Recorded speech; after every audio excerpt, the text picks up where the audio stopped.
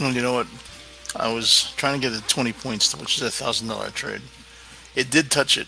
It did touch it right here, and then come back down. And I was thinking it was going to give me another retest here. You can see we're getting lower highs here. And so it never gave me another chance. I'm looking here. Here's a signal right here, right on my 5-minute chart to go up, and that's what we did. But usually when you're at this point, you either going to go here to the +1 deviation. I think that's where they're going to try to go. Let me see. Order submitted.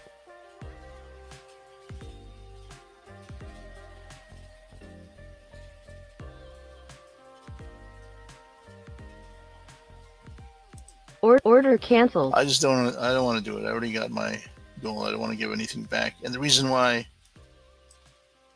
I was thinking of that, but I seen this, we're getting lower highs, and that's the reason why. So let's see how we did. Close to a $1,000 trade. I don't know how much that was. So again, that's where we started. The overnight session, you can see. So you can see it's going down. So I was right. There it is, 687.